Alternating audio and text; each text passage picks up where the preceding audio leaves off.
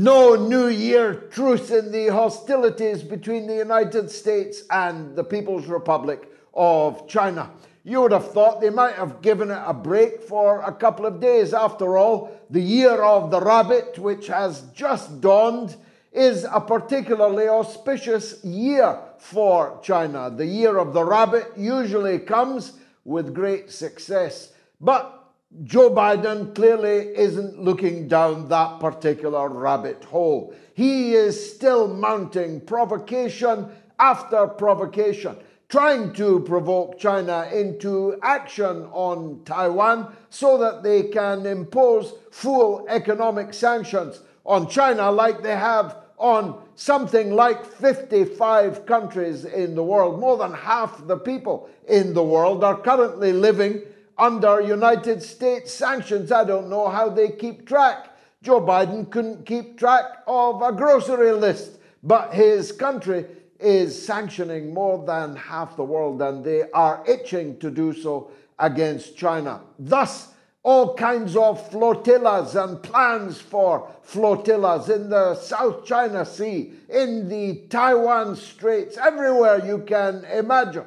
Biden is trying to dragoon former enemies, like Japan, for example, where the Japanese and American leadership this very week condemned the use of nuclear weapons in the country where the only ever use of nuclear weapons took place. I can't remember who it was that dropped them, who it was that suffered them. I've got a funny feeling it was the United States that dropped them, and a funny feeling it was on Japan, but there they were, warning China about nuclear weapons. China completely ringed by American nuclear-armed bases.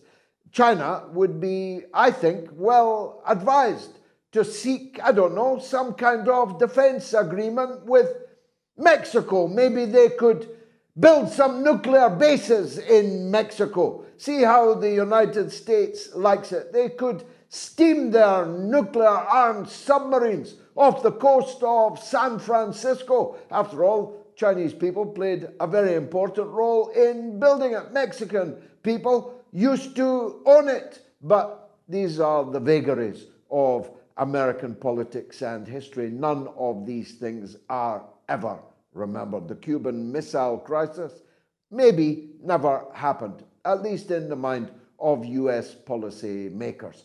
Speaking of the US, an horrific atrocity, as far as I know, still unresolved, with the gunman still at large. 10 people in Monterey, California, which conjures up images for me of love and peace, man, and tuning in and dropping out. But 10 people lost their lives to machine gun fire. A man festooned in bandoliers of machine gun bullets was gunning down innocent people there in the land of the free, the home of the brave. And this country seeks to tell other countries how they should live, how they should organize themselves. Atlanta is in flames again, this time at the hands of so-called anti-fascists, who would have been better employed putting their obviously considerable energies into trying to stop a war in which the United States is on the side of the fascists, and digging out this week another $2 billion to give to Zelensky and his wife, who made a rather expensive trip to Davos. Much more about Davos later with the incomparable James Melville. But as an aside, what happens in Davos that Klaus Schwab, George Soros, and Bill Gates all decided to vacate it? Well, maybe James will have an idea about what's going on. But what we saw was going on was bad enough. It was a parade of second, third, fourth, and fifth raters demanding more and more weapons, more and more war being poured into them all. They are quite literally now openly declaring their readiness to fight to the last Ukrainian, to the last drop of blood of the last Ukrainian. And even then they say that Russia will not be allowed to prevail in Ukraine, which, if you think about it, is a declaration of war, which would have to quickly become a nuclear war from one side or the other. Because if Ukraine loses on the battlefield, as it is presently doing very big time indeed, more than at any stage of the war, fully 1/3 of Ukraine is now Russian territory. And they are still declaring that Russia will not be allowed to prevail, which, if you think, as I say, must be a declaration that, if necessary, they intend to enter the war. So in Germany, in France, in Britain, and in the United States and Canada, you need to ask yourselves, are you ready for your son and daughter to die for Kupiansk? You need to ask yourselves if you are ready to face the prospect of all-out European intermediate nuclear war, or even if it escalates into intercontinental ballistic war, which means the destruction of every city, every sizable town in the entire world, with the blast followed by the radiation, and then comes the nuclear winter. There will not even be any rabbits, even cockroaches, alive over that. So when your second, third, fourth, and fifth-rate leaders in Davos are making these kind of statements, know that they have consequences, because frankly, Russia, I think, has already concluded that NATO is now a party to the war. No more just offering moral, financial, even military aid support to Ukraine. But nobody with any seriousness believes that all this Western material that is arriving at the grossly depleted Ukrainian army barracks is actually going to be operated by Ukrainians. It can only be planned that this material is manned by NATO personnel. And if it is, well, we are at war with Russia. We who live in the NATO countries are in a state of war with Russia. And so far, it's a one-sided war. We are making war on Russia, but Russia is not as yet making war on us. But that must change. It's bound to change. This material will, I think, in the very near future, start to be attacked as it crosses the border, might even be attacked before it crosses the border. Why would Russia wait for all this NATO personnel and materiel to arrive on the battlefield? That would be, militarily speaking, extremely stupid. So I don't disguise my view. It's not, I'm sure, Russia's view. It's not anybody else's view, but it is mine, that NATO is cruising for a bruising, that NATO needs a bloody good hiding. And I think it may very well be about to get one.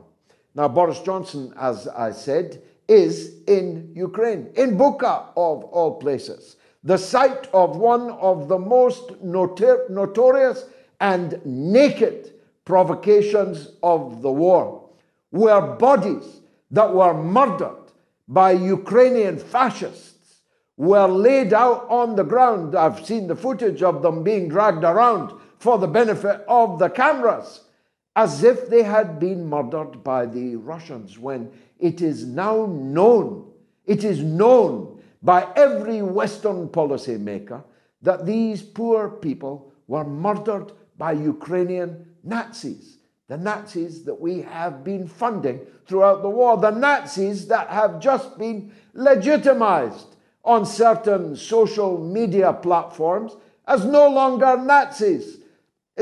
Apparently their swastikas are now, well, Hindu symbols. Apparently their Sieg-heiling, jackbooting, anti-Semitic, pogromist past has been forgotten. They are now jolly good chaps, pucker fellows.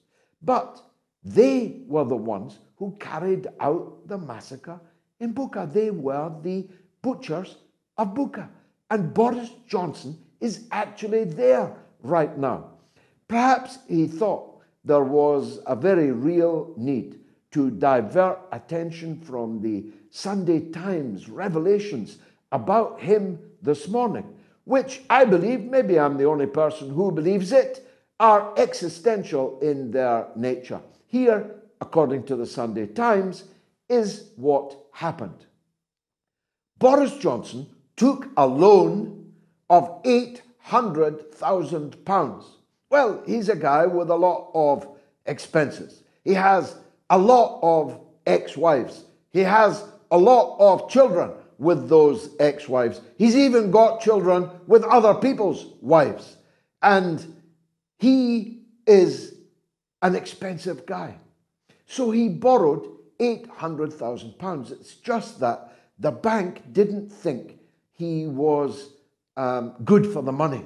So they required a guarantor. The guarantor stepped forward.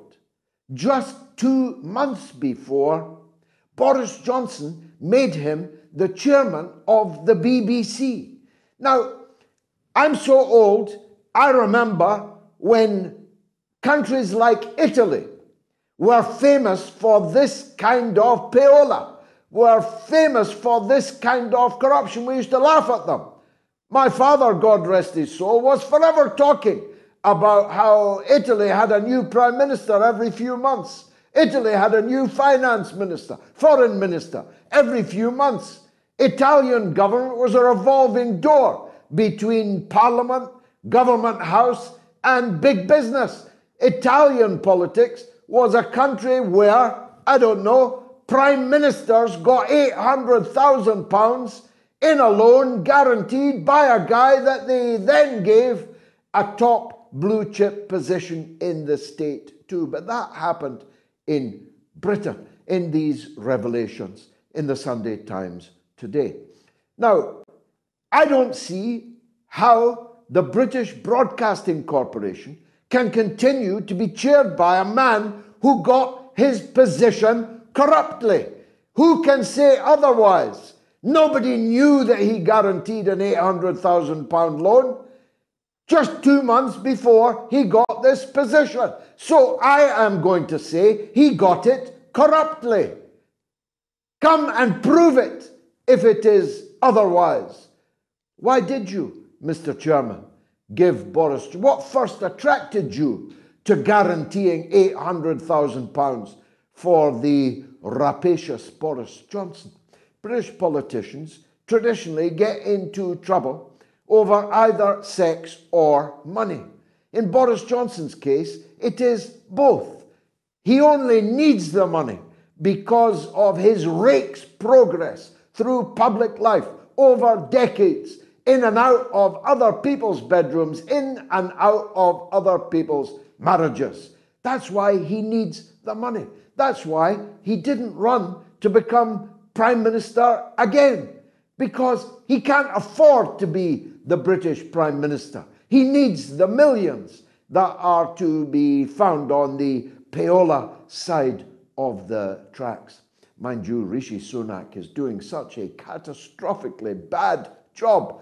He was fined for the second time this week for not wearing a seatbelt on camera giving an interview. Stupid or arrogant, or both stupid and arrogant. And we are very badly challenged here in Britain. Because if it's not Rishi Sunak, it'll have to be Boris Johnson again. And if it's not Sunak or Johnson, there'll have to be a general election, and then it'll be Starmer.